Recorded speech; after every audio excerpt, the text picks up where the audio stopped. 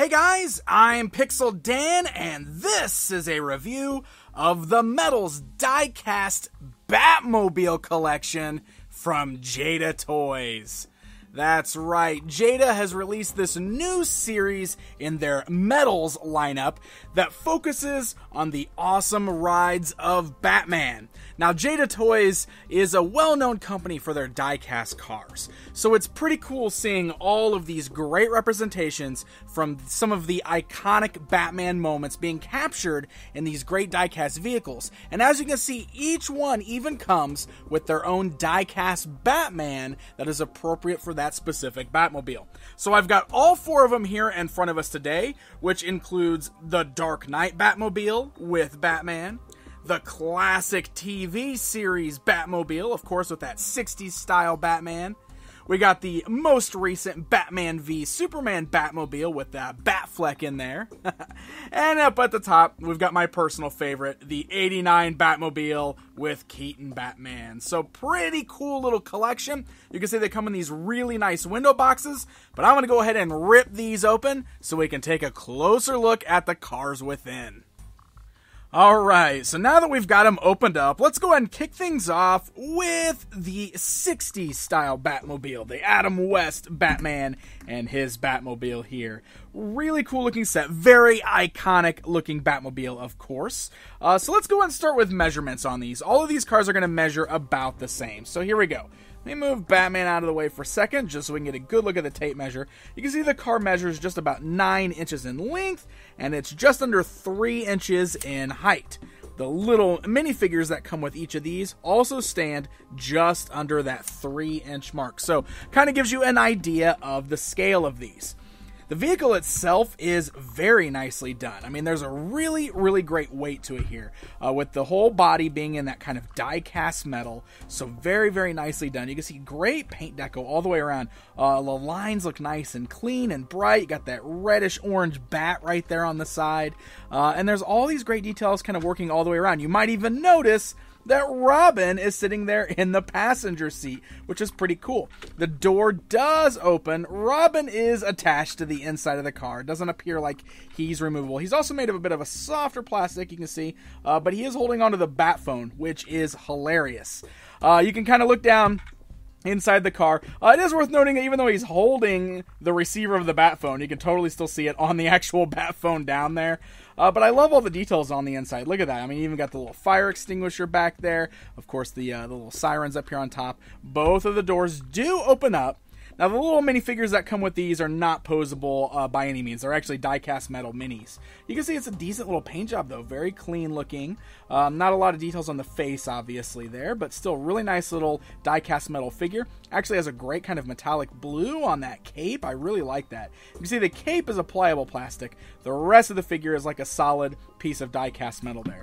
Really, really nice. Now, so of course he can't sit in there since he's not articulated. I guess you can have him standing in the car. Yeah, to the Batcave! But it is cool nonetheless that you can open the doors up and get a better look at the inside. The wheels are also very nice. I love the kind of shiny hubcaps with the bat emblem on there. The tires are also a rubber material, so nice solid rubber too. It's got a bit of a stiffness to it, but you can definitely tell it's not the plastic that's used on the bottom here. So this is very, very nice. Actually, you can kind of see it rolling around even when I'm holding it in place. Look at that. You can tell it's a separate piece from the actual tire. So that is really nice. The bottom is the plastic part, but it is slightly detailed there, but it's basic for the bottom of a car. But overall, very, very nice looking 60s style Batmobile. So let's move right along with a look at the Batmobile from the 89 movie with the cool little Michael Keaton die-cast figure with it. I really love this little die-cast figure. And of course, just so you can see, the measurements on this is pretty much exactly what we saw with the other one, with the figure standing just under 3 inches.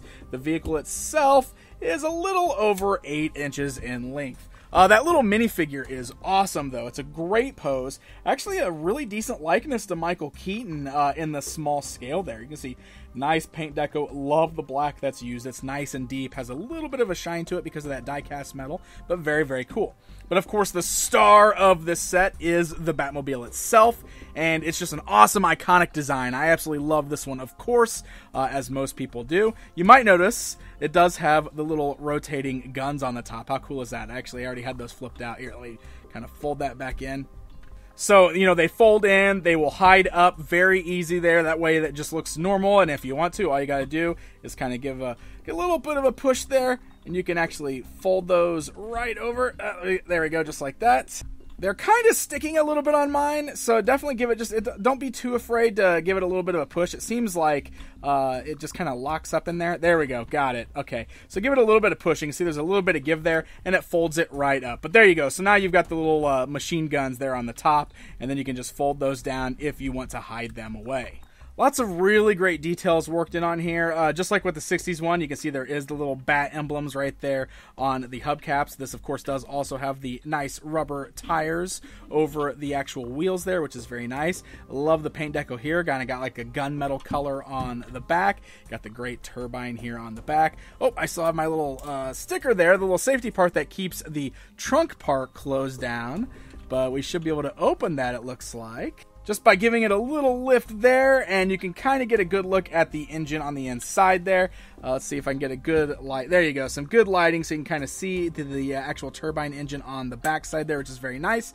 The little brake lights are painted red, and you can open the canopy on the top by sliding it forward with a really great view of the inside of the Batmobile itself. So very, very nice. It's got that great sleek design. I love kind of like that flat black that's used on this with just a little bit of color that makes it pop. You know, the window there has a really nice kind of a shine to it. You can see the way the lights are reflecting off of it. It's a very, very nice looking vehicle. And of course, again, just like with the other one, Batmobile is non-articulated, but he does look awesome just standing alongside of it. And you can see it does roll very nice on a flat surface, so if that's something you want it to do, it does work very well, but it also sits still, so that way it'll display well as well. So that's going to bring us to the Tumbler from the Dark Knight series. Very cool looking piece. Of course, this one is much more tank-like. What we saw with the last generation of Batman films does come with a Christian Bale-like Batman there in that same 3-inch die-cast metal scale. You know, the cape is the same as the others. It's a bit flexible, while the rest of them is a non-articulated die-cast metal, but still very, very cool looking little figure there. The Tumbler itself is super impressive. This is just a nice looking die-cast vehicle. Just to bring in the tape measure again, you can see about 8 inches in length. This one stands a little bit taller, almost going up to the full 3 inches in height there, and just a really nice piece. You can see rolls very well. Does feature all those extra wheels. So of course you got the 4 wheels in the back here with these huge tires that are nice and treaded. It's a very hard rubber, but it is still a rubber material. It's definitely different than a plastic that's used. And you can see they all roll together, but you can kind of turn them separate as well. But they roll very smooth together. Just a great looking piece. This is all, of course, the nice die-cast metal. This one has a lot of weight to it. This one definitely stands out as the heavy one amongst all the others there. Look at that great detail back there, the red painted and everything. And you can open up this canopy. Just got to find a nice little spot to kind of grab onto it, and you can open up the canopy just like that. You can get a look at the inside there. You can see the seats for Batman to sit. Again, reiterating, the figure is not articulated, but still, you gotta love all of those little details that are worked into the inside there, just for a really, really great die-cast metal version of the Tumbler. And finally, that brings us to the most recent Batmobile that we saw in Batman v Superman. This is of course, the Ben Affleck version of Batman, so he is wearing that gray outfit, which I still love the gray, with the larger bat emblem on the front there. All die-cast metal. You can see he does have a bit of a shine to his gray outfit because of the metal there, but very nice looking little die-cast figure included with this. The Batmobile itself is going to measure in about 8 inches in length. Again, this one is a bit taller, standing almost at a full 3 inches in height. height, so it does match up with those others very well. This one is a much more matte finish. It's actually almost more of a gray than the others, but you can see that newer design that's almost like a hybrid between the Tumbler and like kind of like that classic style Batmobile or the 89 Batmobile. It's captured very, very nicely here. Again, you got these large tires, these big wide tires. You can see these are a bit softer. These are the softest tires out of the bunch. I can actually kind of squish those there, but they're still very nice. You can see the kind of the details on the bottom there. It does still roll very well, as you can see. It's got a nice smooth roll, but again, if you position it on your shelf, it's not going to roll away if it's on a flat surface. It looks very, very cool. You got the little turning cannons on the front, which I really like, and you can open the canopy, and this one's very interesting because it opens up in sections. So let me see, get the driver's side and the passenger side open up separately, and you can get a good look at the seats on the inside there, which is very nice. The steering wheel down here, there's a shifter down here, so just really cool how you can open up the canopies on these Batmobiles. I love that. So great design. I actually quite like the new Batmobile quite a bit, and it looks really great in this die-cast metal form. So there you guys go. There is a look at the new Metals die-cast Batmobile collection from Jada Toys. These are really cool, and for any Batman fan, these definitely make for a really nice collection of some of the more iconic pieces from Batman's history.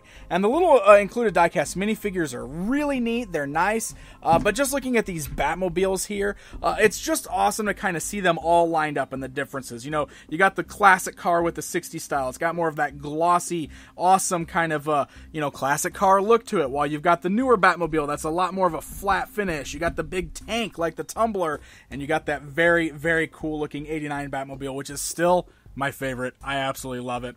So really, really great selection here. I would definitely recommend picking these up. They're good and solid, nice quality, awesome display pieces. So I do have to give a very special thanks to the folks at Jada Toys for sending these along so we can get a good look at them outside of the packaging. Guys, these are hitting the store shelves right now, so happy hunting, my friends. Hey guys, if you enjoyed this video, please hit that like button. Don't forget to leave me a comment, and please subscribe. That way you never miss out on a toy review. Until next time, my friends,